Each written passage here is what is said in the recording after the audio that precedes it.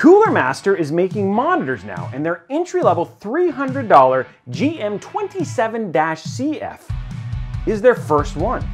Did they knock it out of the park? Well, we're going to find out right here on Robeytech.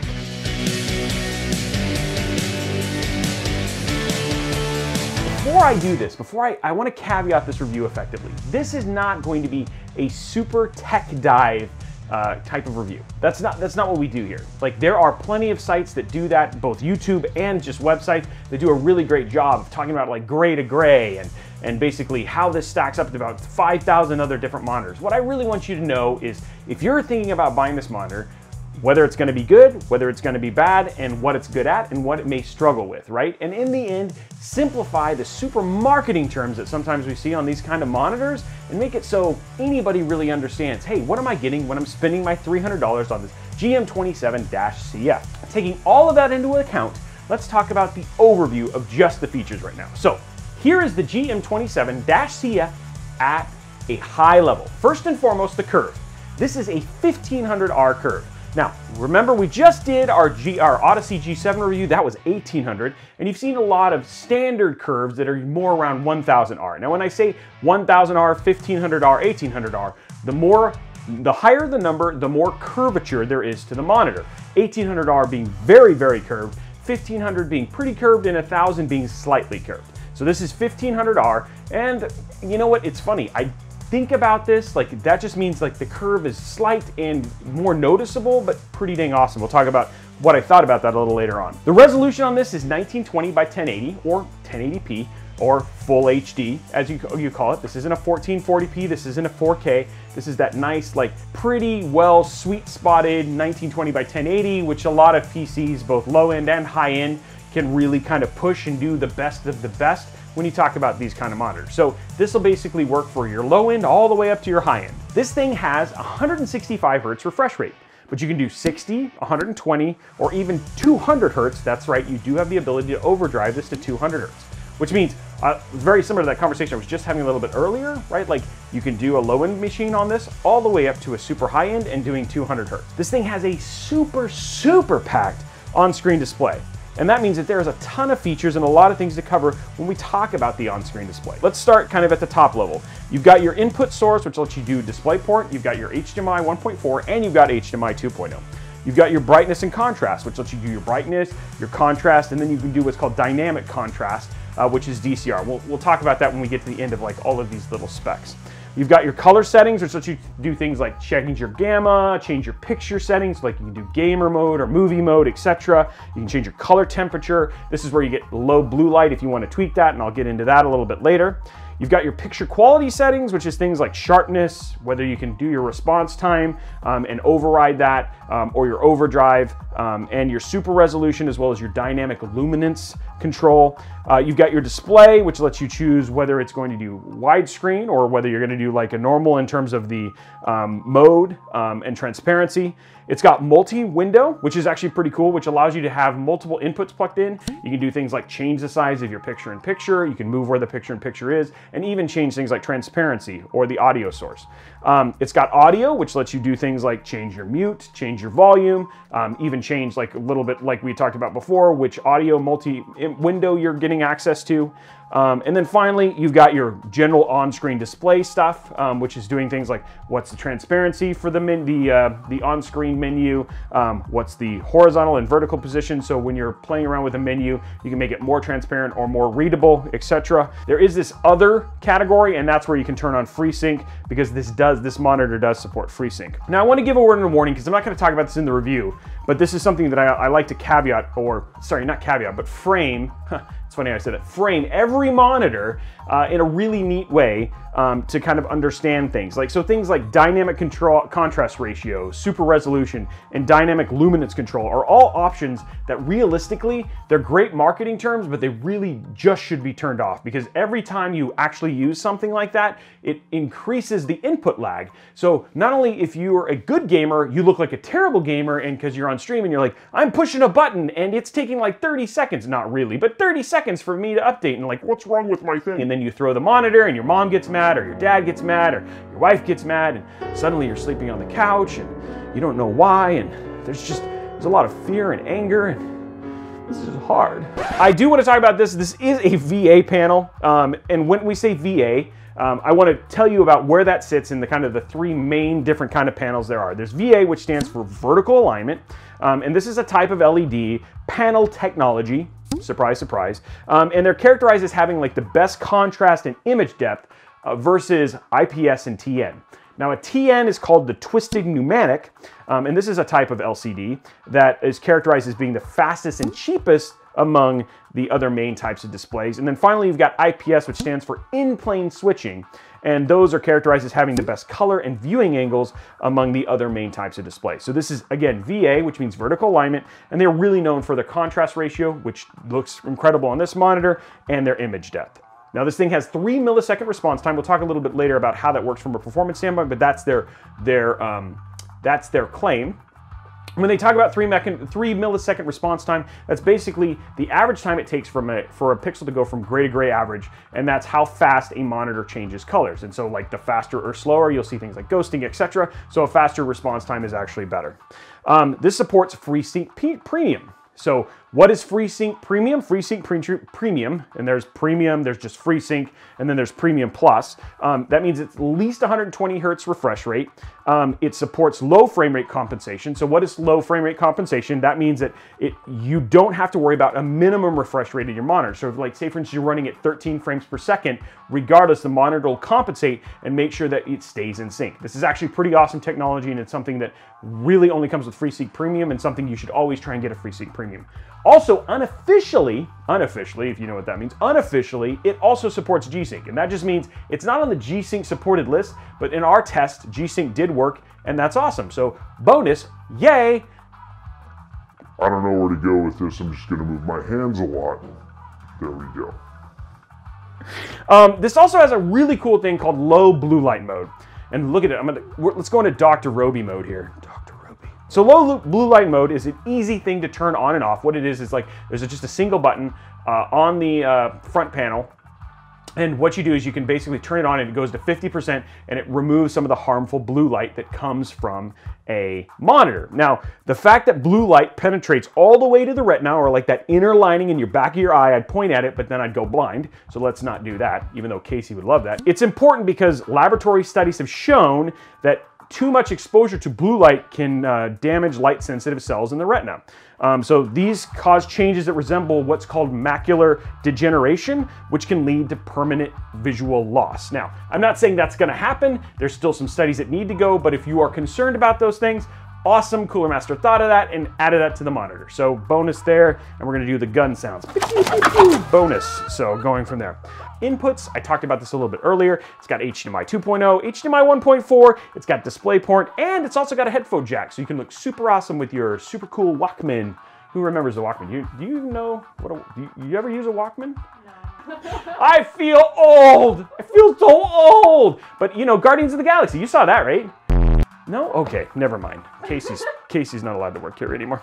Just go home. And then finally, I want to talk a little bit about the last thing that I wanted to kind of cover overall, is that just kind of talking about the looks of this monitor. It's very subtle, which I really actually appreciated.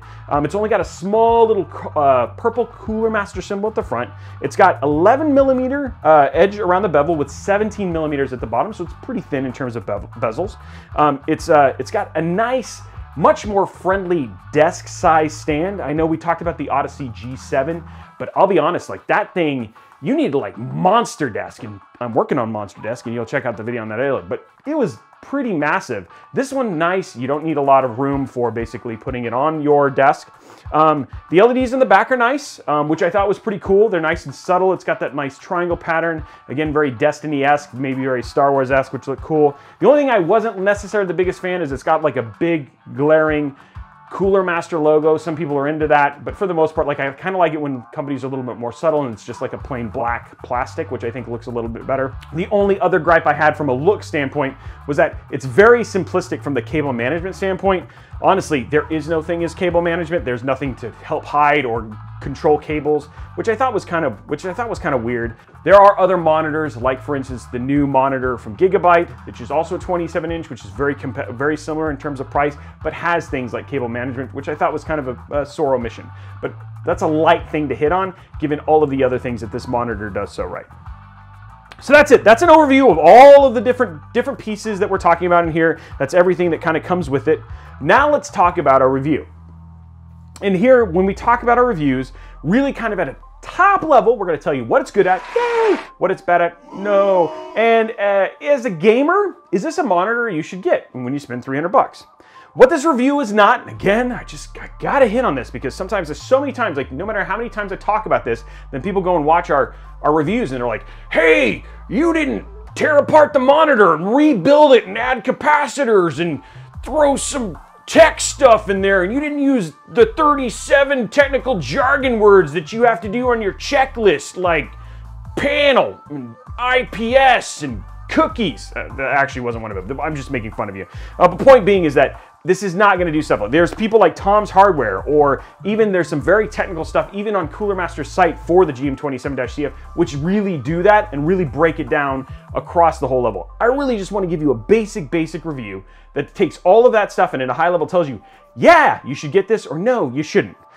Here's a spoiler. You should probably pick up this monitor if you're looking at it because it's actually pretty awesome.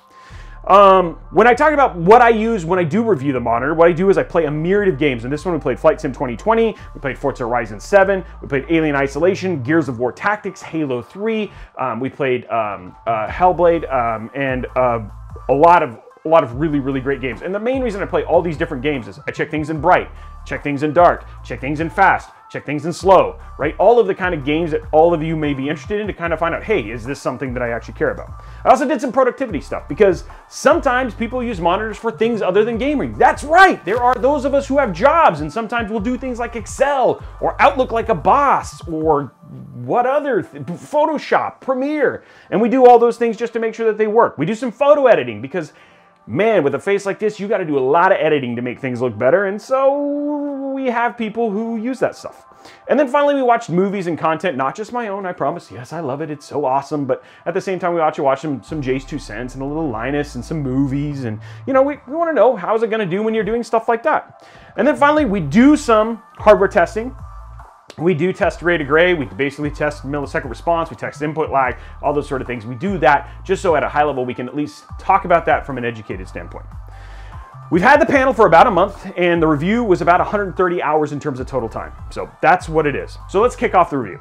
I want to start with a story because I think this is important, and this kind of sums up this monitor at a high level. So I had my folks over, we were working on taxes, which was not fun, but while I was doing that, we were getting stuff inputted in, I was continuing to work on this review.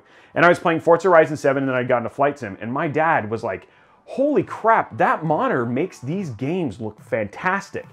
And at its core, that is the thing. I was blown away at how dang good for $300.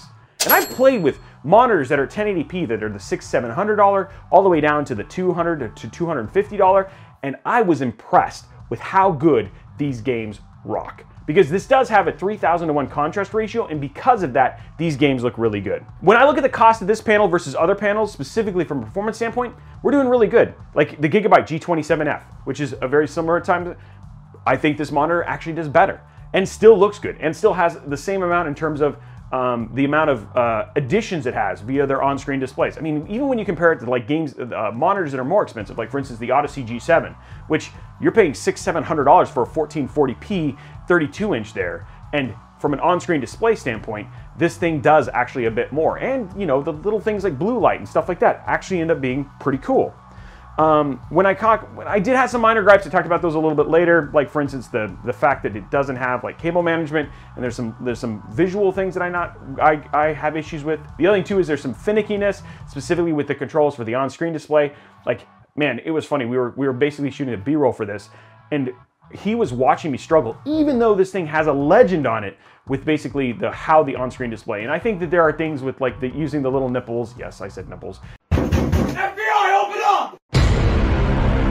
Using the little nibbles or nubs that you control on the Aorus and all those other things that are just better input mechanisms and just easier to basically grok versus the way that this does, specifically with the execute and the go back functions that are in the menu. But outside of that, everything else, very, very happy with. Now let's talk a little bit about the curve, because when you think about 1800R, 1500R, or 1000R, people, the question I always get, and you know, I've actually had a couple people I've recommended this monitor to already, and they're like, well, what is, like, is the curve distracting? And it's funny because before this, I had finished the review for the 1800R Odyssey G7. And the thing that I will say is that I didn't know how drastic that 1800R curve was until I went back to something like the Cooler Master. And I just think the 1500R is like that nice sweet spot. Though I really enjoy the 1800R and it's actually one of my primary monitors, that 1500R, it just blends better. It's just enough to get on your peripheral, which is great, without being too distracting, and less of an issue when you're doing productivity, which is also a nice little added bonus. When we talk about the monitor performance, this monitor boasts a 3000:1 contrast ratio. When we did our testing, it actually tested a little bit higher, which is awesome for a VA Samsung panel, which is what they actually have in this. Like, again, sometimes like memory, etc., they do use panel technology from other companies and then they rebrand it. They chose a really great VA panel from Samsung, and you know, when you think about QLED and the stuff that's coming out of them, your contrast ratio is something that they boast, and it really comes across with this particular monitor. It's got a 5 millisecond average is what we tested at 165 Hertz when we talk about our and that's with using overdrive. So I know it boasted 3 milliseconds, but again, everybody tests their millisecond response time differently. Ours was getting closer to 4, anywhere between 4.75 all the way up to 5.06 or something like that, and which was great for a VA panel. Viewing angles are good, which, I mean, honestly, it's 27 inches, but from the top and side, you see some slight discoloring as you're moving from the top or the bottom, but dude, why are you looking at something like that from 27 inches? I mean, I'm gonna tell you, but I don't know who's like sitting there sharing it. Like, that's like super weird. Maybe you live in like one of those tiny houses and you're like, oh, I want to play games too. So you're like, you're sitting from the side, like trying to, I don't know. If you care, there's the info. It seems like something we always throw in this thing, but I want to make sure I tell you, it's got minimal screen grow. When I talk minimal screen grow, it just doesn't grow. Just so you know, the screen doesn't so magically grow. It's minimal. If you wait over a year, it might grow to 28 inches. That's not a thing, just kidding. I meant to say minimal screen glow. When I talk about that, when you think about the edges of the screen, which is where a lot of the light comes in there, if you turn it to all black, which you're gonna see a picture of here, even on the brightest settings, the edges are not overly white. And that's the reason that you talk about, when you talk about gray to gray, and where a lot of times when we talk about our millisecond response, it's along the edges, specifically on a VA panel, where it takes the longest amount of time to go from one to the other, and that's because of this screen glow. This monitor does a dang good job, even at its brightest setting, to keep that at a minimal, which means it's not distracting. And when you even play dark games like Alien Isolation or Hellblade, those games looked great and did not have that kind of bleed. Awesome there. That is a big thumbs up for me. Response time obviously degrades as you go slower. So from 165 Hertz to 120 to 60, obviously you get a slower response time. This thing really sings at 165 Hertz. I talked a little bit about that 200 megahertz overdrive, which you cannot set unless you do it outside using Windows. Then you can actually get 200 megahertz. I think there's a reason that they did this, because honestly, it's not that great. 200 frames per second on 1080p is actually really hard to get, even with the 2080 Ti. And frankly, the millisecond response slows down. It's just not perfect. In some cases, like we actually saw things where we were seeing flickering, and it actually didn't work on certain PCs. So again, you have the option. It's not perfect. It's probably why they don't advertise it all that much. Really, at 165 Hertz is that nice sweet spot for this. Breaking it just down simply, for $299, this monitor really just kind of does everything really well. Minor gripes, specifically on things, but for the most part, honestly, pretty dang cool. I want to talk about ideal settings. Ideal settings is something that pretty much everybody's doing, like Hardware Unboxed. A lot of those guys, I want to do the same thing. It feels like it's something useful. I was like, hey, is this something that I should add? I should add this to my review. So ideal settings, set response time for overdrive to fastest. This is in the performance section. Set your gamma to 2.0. Turn on FreeSync. That's kind of a given. Leave all the other defaults the same. Do not touch them, because it's not worth the increased input lag. You don't want to look like a noob. You don't want to play games like Brian does. But you don't say that. Actually, it's not true. Brian's pretty good, and he's probably going to beat me later, and this may be the last video I ever make. But if not, look forward to more. But anyway, leave all the defaults the same, and specifically things like DCR, any of the other big marketing things, just don't touch them. The one thing I will say, if you want to adjust things like brightness or color or all those things are all sometimes a personal choice. Really out of the box, the only thing I would worry about is the gamma, changing it from 2.2 down to 2.0.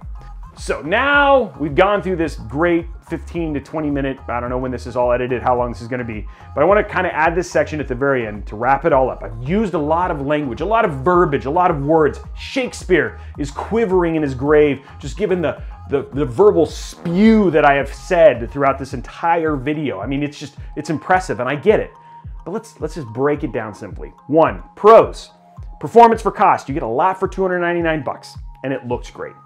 For gaming, this is great for almost all gaming experiences. From alien isolation all the way up to your frames per second, this thing does fantastic for all games. It supports FreeSync, and unofficially it supports G-Sync, so that's also a great bonus. VA response at 165 Hz with overdrive is awesome, and for FPS games, we're talking about being on par with most competitive monitors, which is awesome. So Zowie, BenQ, all those things, this could be a competitive, and if you're looking to get into competitive gaming, this is actually not a bad monitor to try that with. It looks really great out of the box, which means even though you could modify the gamma, you're not really going to be hurting yourself, which is something we always like to think about for customers. Most people turn this thing on, and how they plug it in is how they're going to use it. And out of the box, this thing really sings. Cons, I know this is a weird thing, but it doesn't have any sRGB emulation mode. So if you're going to do anything that's like color correcting, like if you're going to go in there, make sure that I don't look extra green, or you really want to make some really great fan photos of me, and you want to make sure they're super accurate, this is maybe not the monitor for you because you want to get your color absolutely right. My beard is like a burnt orange or burnt auburn, and if you don't nail that, it just throws my whole coloration out. 200 megahertz overdrive. Not really anything to write home about. The panel kind of struggles with it. I know it's not really an official thing, but I figured it was worth basically saying from a con standpoint. The stand is pretty limited. There's no ability to hide, there's no ability to basically hide cables, all that stuff. I mean, for the most part, it's got that big white glaring Cooler Master logo. If that's not a big deal to you, it's not gonna keep me from buying it, but I still have to throw it in as con. And then finally, though great for a VA panel, it still struggles with VA things. Like for instance, the millisecond response time along the edge. I mean, this is, again, pretty mediocre, but still worth mentioning. Is it great for games? Yes. Is it great for all games? Yes. Is it good for productivity? Yeah, and even the curve doesn't seem to bother me. And then finally, is it great for photo editing, video editing? Yes, in some regards, as long as you don't have to really care about color correction. And then finally, if you're gonna watch movies or if this is gonna be your dorm room thing, is it gonna work well for that? Yeah, and it's gonna look good and you're actually gonna be super happy with it. So that's it. That's closing it all out. That is my review. Questions? Was this a helpful review? Did I do better? I took all of the feedback you've given me from the other 2 monitor reviews you've done and input it into this. Again, we're always trying to get better here on Robeytech. Would love to know your thoughts on that. Are you excited about this monitor? And tell me why. Is there anything that we didn't cover in the review that you'd like us to add? How much does hiding cables matter to you? I mean, for me, it was kind of a big deal. I am currently in the middle of doing a remodel for our big game room that we're gonna be game streaming, and so I'd love to know what you think. And then finally, when it comes to this monitor and the looks, what do you think? Like, overall, I talked a little bit about the things that irked me. Would love to know if anything irks you, or if you're pretty much perfectly happy. Now, while you're down there, make sure that you slap that subscribe button, whip that like button, and ring that notification bell so that we get a notification each and every time that we make a new video. Also, come hang out with us every Wednesday, Thursday, and Friday, starting at 6:30 for our live show right here on YouTube. Or you can hang out with us over on Twitch, where we're also streaming there over at twitch.tv/Robeytech. Also, we have an amazing, amazing audience of folks who hang out with us on Discord that help things with like build questions. You have tech support questions. You want to show off your rig. You want to talk about cats, maybe eat some Mexican food. All those sort of things are things you can do on Discord. You can't eat the Mexican food in Discord, but you can talk about the Mexican food that you're eating in Discord. So it's almost as good. It's like ASMR, but from typing. Also, do not forget, follow me on socials, Instagram, TikTok. That's right, I'm hanging out with the kids. We're doing the dances. We're working on the T-Swizzle stuff. Also, facebook.com/Robeytech, because even your parents totally dig Robeytech. Anyway, guys, have a great time. Hope you enjoyed the monitor. Maybe go out and pick one out. All the links for all that stuff is in the description below. Thank you very much for watching, and we will see you on the next video.